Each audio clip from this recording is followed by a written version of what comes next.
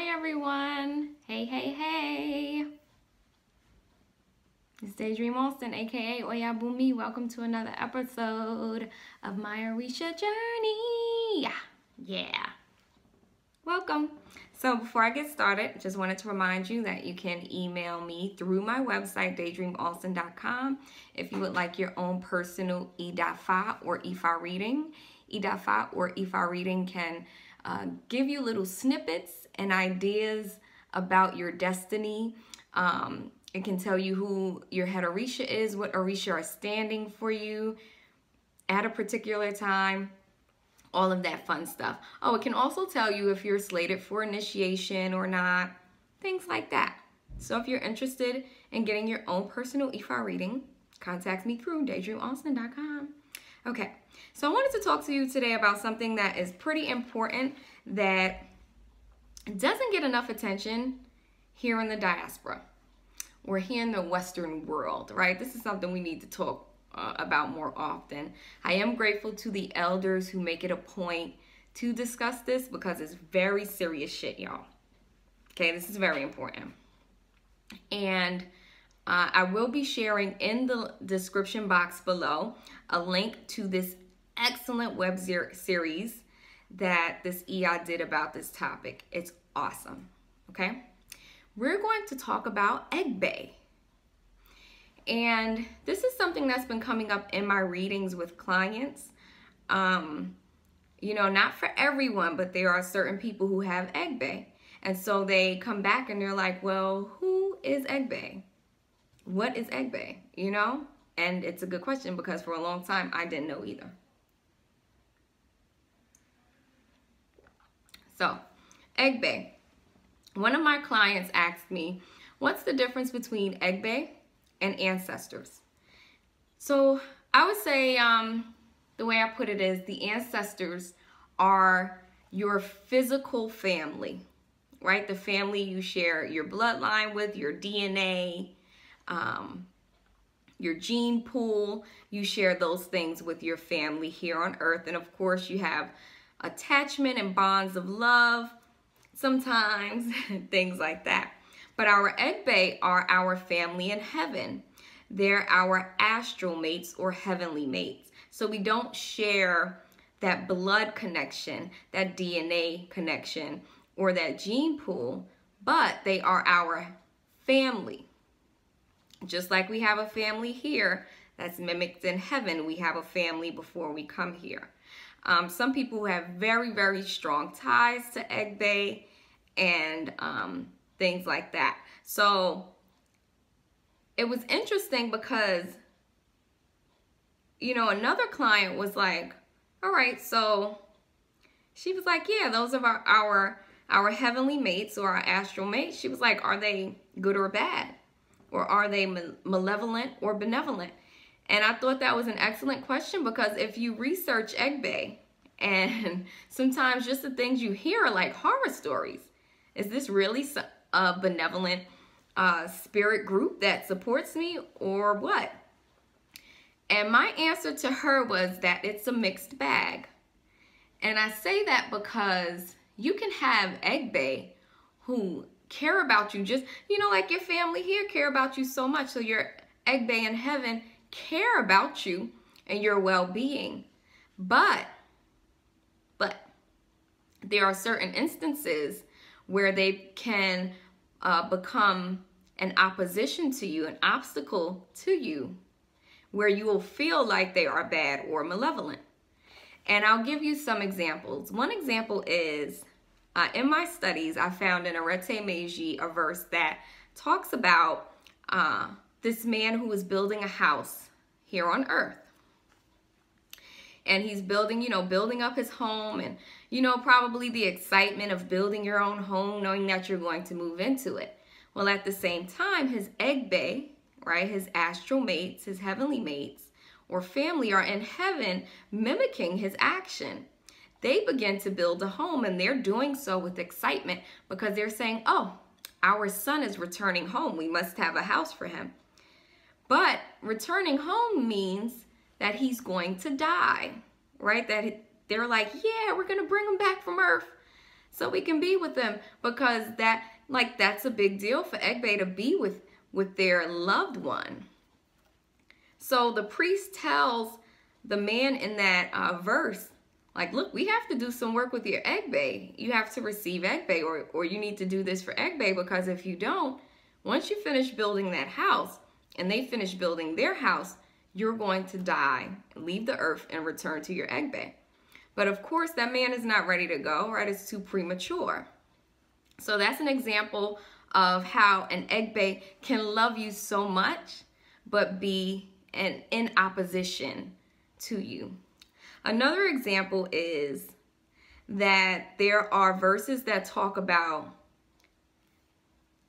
a child of Egbe, right, not being able to have a wedding or a big wedding, because there was an agreement made that if they have a wedding on earth, that on that day they would return back to heaven, which means they would die on that day or soon thereafter.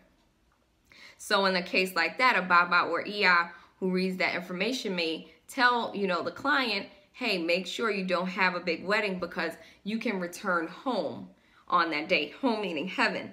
So imagine this is such a joyous occasion, and you're running to get married, and you're like, yo, I'm so in love, yeah. And your Egbe is like, come on back now. And all of a sudden you back in heaven like, damn, I didn't even get to, experience this. It's because there was a pact, there was an agreement made with Egbe before you left, or before the person left heaven and came to earth. Another instance where it can feel like Egbe is malevolent or bad is for women. This happens quite often. I'm not sure that it happens to men as often. But for women, there are women who are beautiful, intelligent, spiritually aware and conscious, kind, things like that. But no matter all of that, they cannot be in relationship. They can't stay in relationship. Something will come and force the relationship apart. It's always something. If that woman was to do some type of investigation, Ifa investigation, she may find that she has an Egbe husband, which is a husband of heaven. And depending upon, how strong this Egbe is, or the pact or agreement that was made, he may not be willing to let her go. So she can do a bunch of offerings, if she even ever finds out, right? Say she's lucky enough to find out that's the issue. She can do offerings, sacrifice, and all of those things.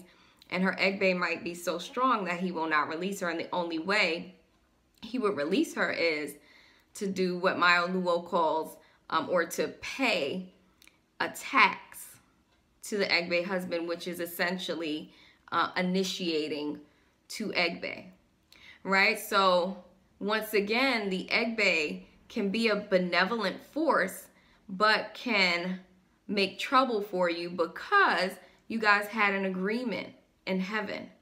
And that's what I'm learning about Egbe. Egbe really takes agreements, pacts, promises seriously. You do not want to break an agreement with Egbe, right? So in the book Egbe Heavenly Mates by Ayo Salami, it says, when they cause trouble, it's because we are not in balance with their energy, or we have offended them. So something's off kilter, right? And we've done something, and oftentimes it's that we are not honoring an agreement that was made between us. Something else that I saw that I thought was so interesting and speaks to the trials and tribulations of Egbe children who don't know they're Egbe children is another portion said, Egbe make people go through a series of traumatic experiences until they fulfill these promises or make atonement. Excuse me, so that's very important.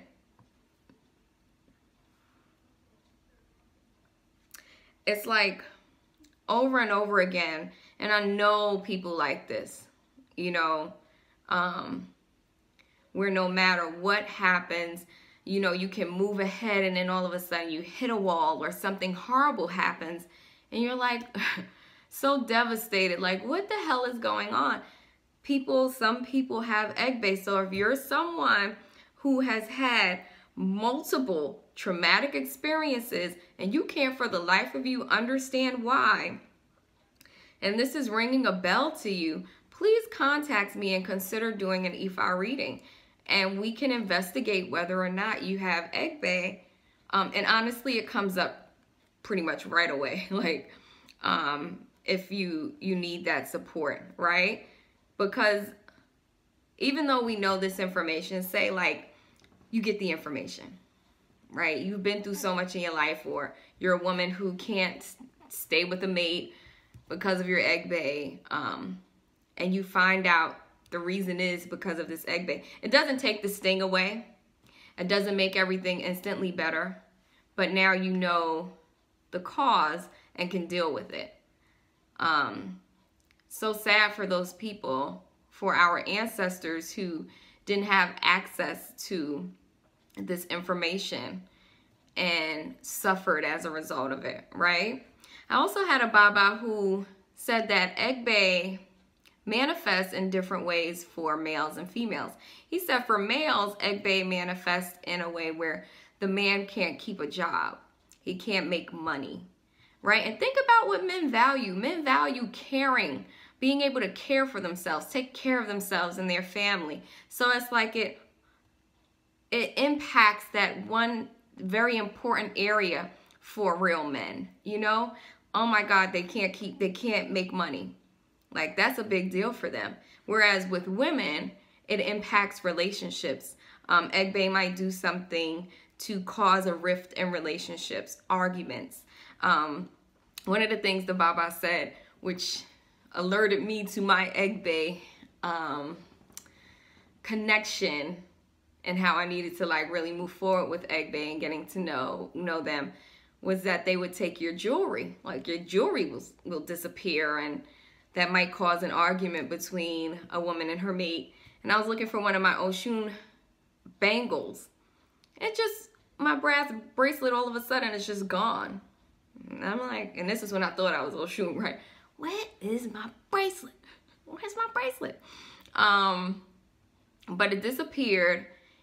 And I remember the Baba saying, you know, right after my bracelet went missing, you know, this can be a sign of an Egbe issue.